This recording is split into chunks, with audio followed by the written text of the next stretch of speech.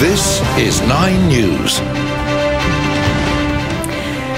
Good morning. We begin in South Australia, where family and friends are in shock after a father drove himself and his 2 young children off the end of a wharf in Port Lincoln. Reporter Elise Baker is following the story and joins me now. Elise, the community is struggling to come to terms with this tragedy. Just horrific circumstances. Elise Baker reporting there. Thank you. To Sydney now, where police are trying to piece together what sparked an argument in the city's southwest that later saw a man die in hospital. Nine's Gabrielle Boyle is at the scene in Claymore. Gabby, talk us through what happened. Gabrielle Boyle reporting there. Thank you.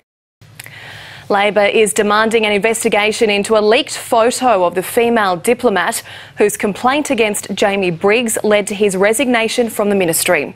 It comes as the Prime Minister issued a statement expressing his anger over the publication of the photo, saying publishing the identity not only infringes their privacy, it serves actively to discourage other women concerned about the conduct of a superior from raising a complaint in the future. Authorities say they're closer to identifying a masked man with a British accent who appears in the latest ISIL propaganda video. The man features alongside a small boy in the chilling footage, claiming to show 5 alleged British spies being executed. UK Prime Minister David Cameron says despite the shocking video, his country will not cower to the group. Plenty more to come in Nine's Morning News, including a frightening warning for families after a popular Christmas gift sparked a large house fire in Melbourne. Plus, gun sales booming. Americans react to President Obama's tough rhetoric on tighter controls. And we've got the latest on Chris Gale's controversial comments that sparked a sexism debate.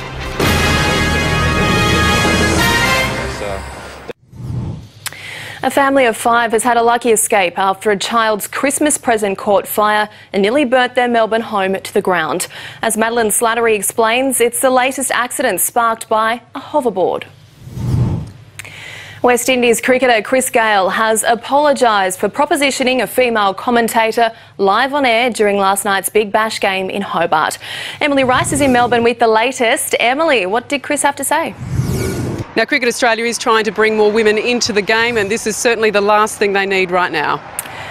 Indeed. All right, thank you. Well, Corey Norris joins me now with the rest of the day's sport. Good morning to you, Corey. Good morning, Julie. Still ahead this morning, Jane McGrath Day at the cricket. We're live to the SCG next for all the latest.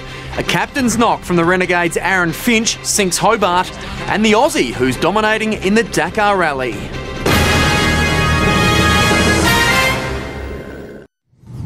Hello again. Day 3 of the New Year's Test is always a special occasion as cricket fans gather to celebrate the life of Jane McGrath. Let's go live to Neil Breen at the SCG. Good morning to you, Neil. The players are off the field at the moment, but there's still plenty of money being raised for the McGrath Foundation.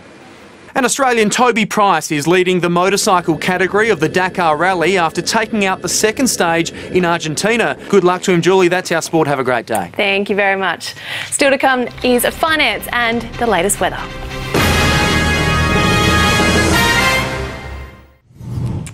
Checking the weather for you now and around the country today. In Brisbane, showers and a top of 26 degrees and a top of 33 in Darwin. To your Wednesday now, clearing showers in Brisbane. The chance of rain in Sydney for 23 degrees, partly cloudy in Adelaide and storms in Perth for 39. Let's take a look at finance now. The share market has dropped more than 1% in response to a rocky start to 2016 on Wall Street. The All Ords is currently down 58 points. The Aussie dollar is generally stronger against the majors. It's worth 71 US cents, 85 Japanese yen and 48 British pence. That's Nine's Morning News for this Tuesday. For the latest on all of our stories, you can visit ninenews.com.au. I'm Julie Snook. Thanks very much for your company.